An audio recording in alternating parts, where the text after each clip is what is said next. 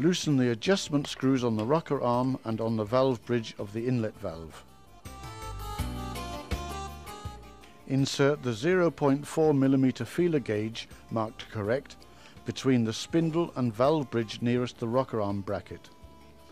Tighten the adjustment screw until the correct clearance has been obtained, and then tighten the lock nut.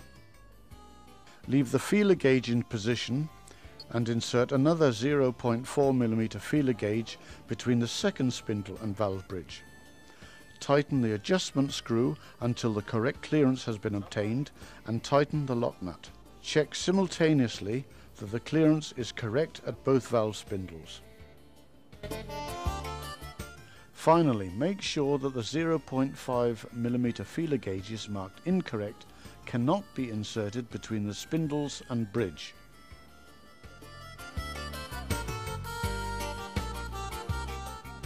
Repeat the procedure for the exhaust valve spindles, this time using the 0.9mm feeler gauges marked correct and the 1.0mm feeler gauges marked incorrect.